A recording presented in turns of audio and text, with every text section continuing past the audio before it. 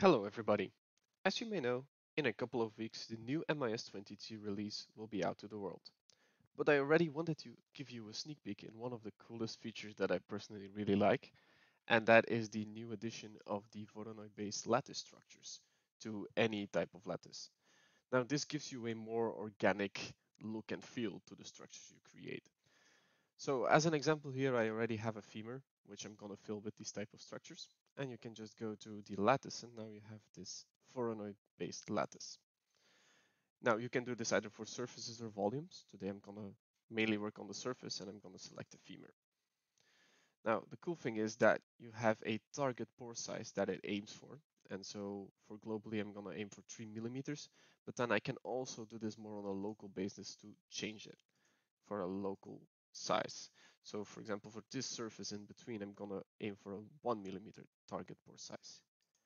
Notice that I actually, for the first time, also can already fill in a thickness and just skip a step that you would otherwise have to do. But for this case, because I want to show you something later as well, I'm gonna keep this as 0. Now, if I run this, you will notice that now we have this organic structure like Voronoi based lattice creation. And I'm gonna empty the surface for a second. That is indeed more dense around this specific location, while if you look closer, keeping connectivity or continuity between the two sides. Now, if we want to give this a thickness, and this is the second cool thing we can now do, is we can actually give it a more organic type of meshing as well. So we now have the option to select organic, and this will make sure that the connection between all those graphs we just created looks a bit more natural.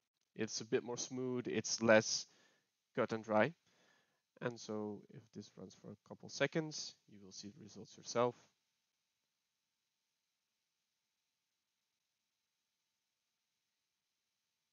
All right. And so what we can see here is indeed we have this more organic type of connection between all those graph cells. All right.